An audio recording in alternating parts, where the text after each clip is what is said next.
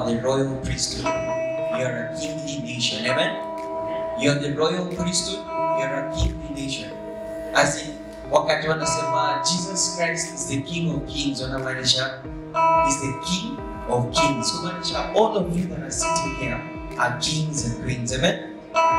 Amen? So even how you carry out yourself in the world, how you walk into rooms and offices of people, how you walk into different commitments that you meet, remember you're a king. Amen? So everything you handle as a king. Amen? Akisema you're a royal priesthood, inamaanisha nini? You are a royal priesthood. Yani Mungu amekuinua juu. There's a reason why alimpatia authority. Amen? Akisema I've given you authority, I've given you dominion. Whenever you speak for everything that you want into existence. Amen?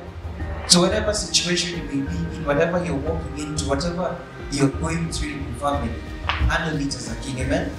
A king handles things with wisdom. Amen? So leo kumbuka, hata leo ukisikia vile tunafundishwa hapa with the different preachers, with the different worship services, worship like a king. Amen? There's a difference that a civilian will worship, but there's a way a king will worship. Amen? Because you know what you're worshiping. Amen? Praise God. Praise God. Sema I am a king. Sema I am a king. I am a, sema na confidence, I am a king. I am a king. Sema na confidence, sema I am a king. Praise God. So whatever you walk into, handle it as a king. Amen? Kuna mtu kwa ushago fulani sikia nasema nini japa na tajina yako mapema, usijaribu. You're dealing with a king. Praise God. Amen. You're dealing with a king. Amen? There's a reason the Bible calls you a royal priesthood, a chosen nation, a chosen generation. Kumaanisha wherever you're walking in, Mungu anaona a reflection of who God is. And not only a reflection, whatever light ameweka ndani yako, whatever light shine forth from you, and speak within you, anasema his word divides bone and marrow. Amen? Whatever word he speaks within you, ukiingia mahali unasema, ule mheshimiwa amefika. Amen?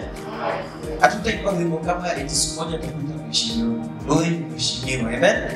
Wewe ni mheshimiwa. So don't let anyone bring you down. Usikubali mtu akurudishe chini. Amen? Ukiwa kwa nyumbako, ukiwa wapi, you're a king. Amen? Whenever situations rise up against you, no.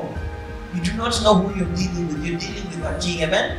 When you're worshiping, you're approaching the King of Kings. You're approaching the King of Kings from the perspective when you're worshiping the King of Kings. I myself, I am a king. Amen? Amen? With that church notice, let me welcome us. Bwana Yesu asifiwe. That was a powerful encouragement. We are not just anybody's. You are not just a nobody. In fact, you are not a nobody. You are a royal seed. You are a king. So when you get into a place, you get into that place like a king. Like the king that you are. When I walk into an interview room, I don't walk inside there like any other person. I walk like the king that I am. And I told you, when you know who you are, hata ukiingia kwa hiyo interview room, it doesn't matter whether you are late, it doesn't matter whether there are people who are more qualified than you. When you get inside there, unajua mheshimiwa akiingia mahali program inaharibika. Unaona? Mheshimiwa akiingia mahali program inaharibika. Yes. Kwa sababu mheshimiwa ameingia, things must change. I pray that whenever you get into a place, God will put an anointing upon you that will make things to change. Wewe sema amen kwa sababu wewe unazoea maisha ya kawaida. Lakini sisi tunakataa maisha ya kawaida because we are not normal. We are